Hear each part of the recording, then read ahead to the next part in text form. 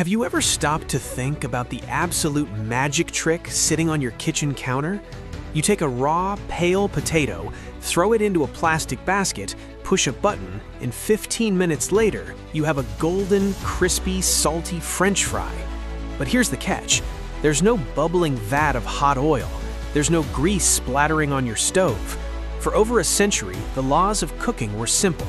If you wanted something crispy, you had to drown it in fat. That was the deal. But the air fryer broke that rule. So how does it do it? Is it just a tiny oven with a better marketing team, or is there actual complex physics happening inside that plastic egg?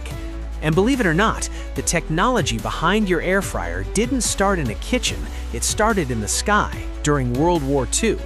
Today, we're uncovering the surprising history and science of the air fryer, right here in Simple Things Surprising Histories.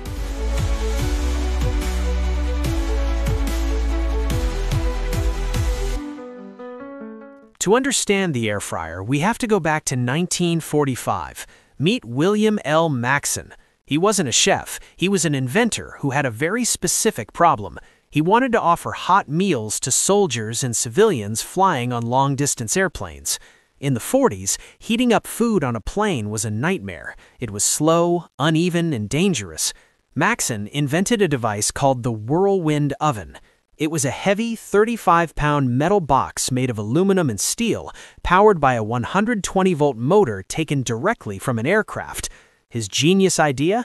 Instead of just heating the box like a normal oven, he installed a powerful fan to force hot air over the food at high speeds. It could cook 6 frozen meals in half the time of a standard oven. It was revolutionary. He essentially invented the first air fryer 75 years ago. But he died shortly after, and his heavy, expensive Whirlwind oven never made it into home kitchens. It was forgotten. The microwave took over the world instead, and for decades, if you wanted crispy food, you were stuck with the deep fryer. Fast forward to the Netherlands circa 2005. An inventor named Fred van der Waai was dealing with a personal crisis. He loved French fries, but he hated the cleanup and the smell of a deep fryer. He tried everything. He tried cooking fries in a convection oven, they dried out. He tried the microwave, they turned into a soggy mess.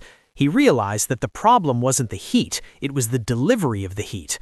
In a deep fryer, oil is the medium. Oil is thick and it hugs every single millimeter of the food, transferring heat instantly. Air is thin and terrible at holding heat.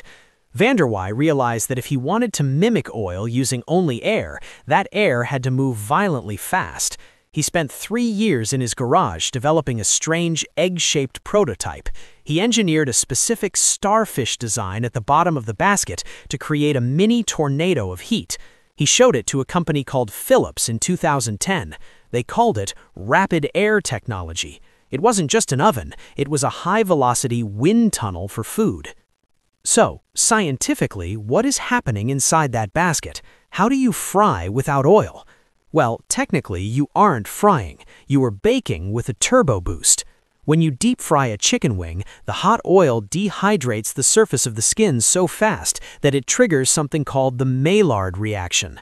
This is a chemical reaction between amino acids and reducing sugars that gives browned food its distinctive flavor and crunch. An air fryer cheats to get this result. It uses a heating element close to the food to blast it with radiation heat, while the giant fan above drives air downward. But here's the key. Because the basket is small, that hot air hits the bottom, bounces off that special starfish shape, and shoots back up. This creates a 360-degree heat storm. It strips away moisture from the surface of your food almost as fast as oil does. That intense evaporation creates the crisp.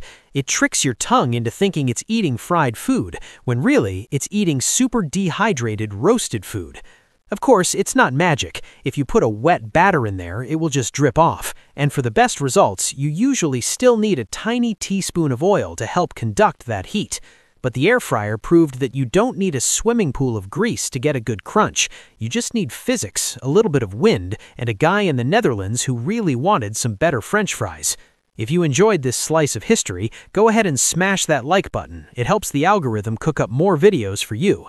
And don't forget to subscribe to Simple Things Surprising Histories for more surprising stories behind everyday objects. See you in the next one.